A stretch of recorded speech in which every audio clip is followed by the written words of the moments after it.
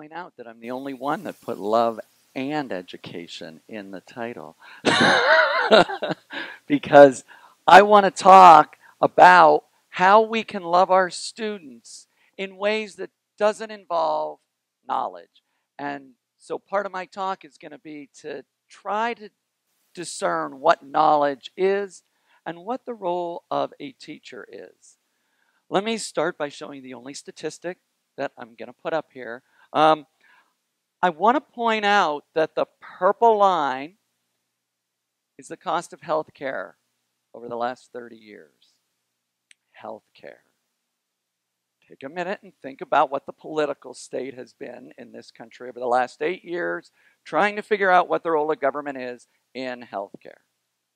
And then look at the blue line, because that's the skyrocketing cost of higher education in the United States. And if you think that there was a debate on health care, there is a day of reckoning coming for higher education. We need, in higher education, to find ways to make education as accessible and as affordable as possible.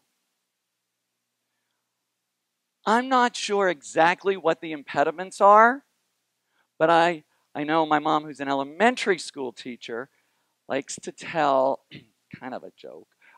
She says, education is about love, and people choose to be teachers because of love. Elementary teachers love children.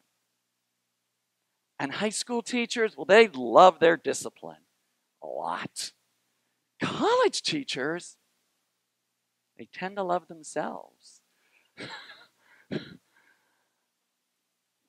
And I think part of this is because we have a relationship with knowledge that we need to unpack. Technology is changing how we think. Nicholas Carr has become one of our most prominent critics of technology. And he has a new book that just came out a couple weeks ago called The Glass Cage, about how technology encircles us.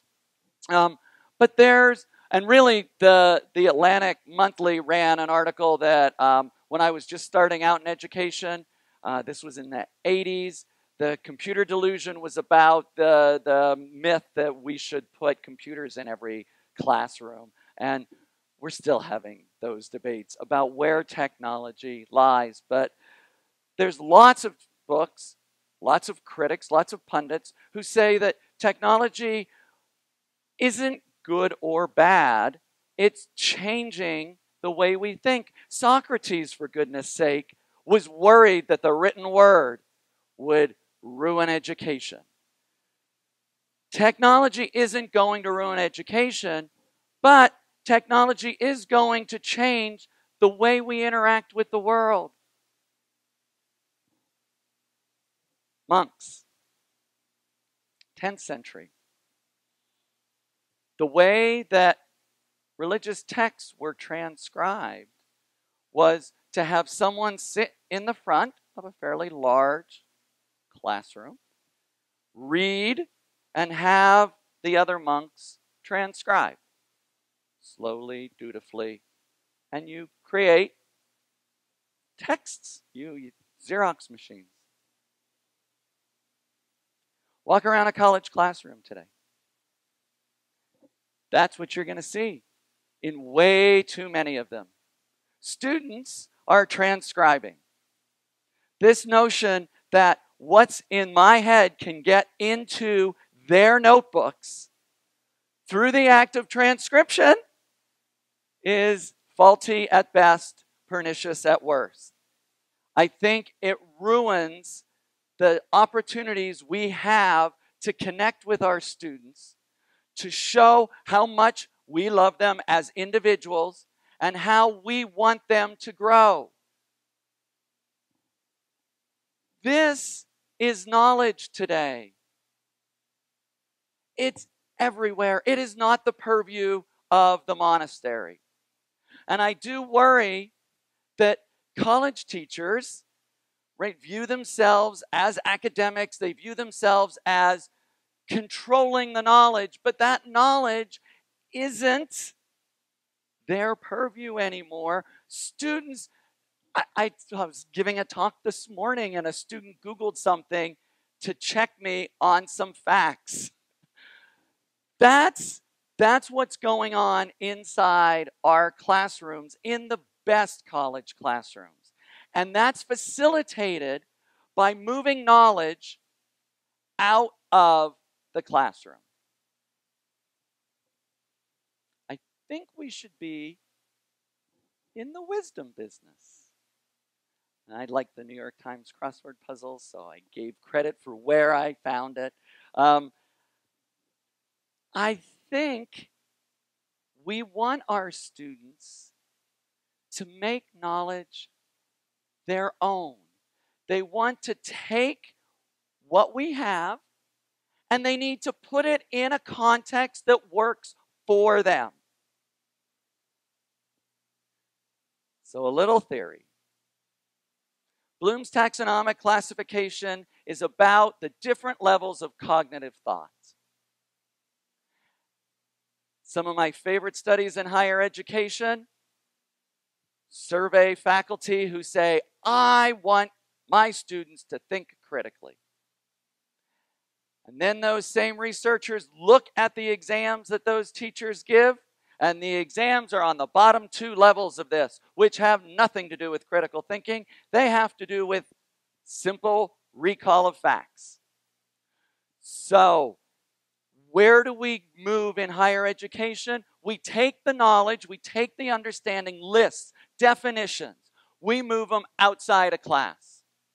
We make short videos, and I am not talking about making hour-long videos that we torture our students and require them to watch because they're not going to watch them if they're hour-long and we expect them to sit in front of a computer and watch us lecture.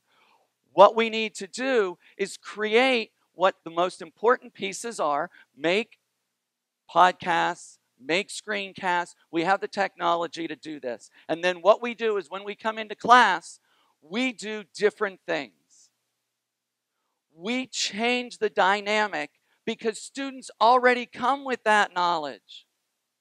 And so we do things like mock trials. We do things like debates. We give them worksheets that have diagrams and we let them solve some things. We use clickers where students answer. The top left here, at the top, you're right, is a clicker classroom. Students sit in groups. I have faculty come by these classes and say, where's the teacher? Because the teacher is wandering around along with other peer mentors trying to help facilitate learning. These students in that classroom have had knowledge before the class, and then during class, they're spending time trying to make sense of it.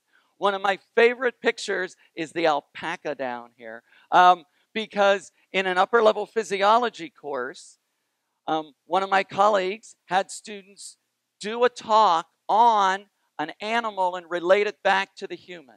And a student said, well, can I bring in an alpaca? That's a good use of face-to-face time because it's hard to pet an alpaca virtually. We want students smiling in our classes. I think we can have fun. I have way too many colleagues that think education should be a slog. I had to address this in my 4th year tenure review because I got a call from the dean saying your evaluations for organic chemistry are too high. If students like this class, you're not challenging them. I had to submit my grade distribution. I had to submit my syllabi. I had to submit exams, and I got a call 3 weeks later saying, we still don't understand it, but whatever you're doing, go ahead.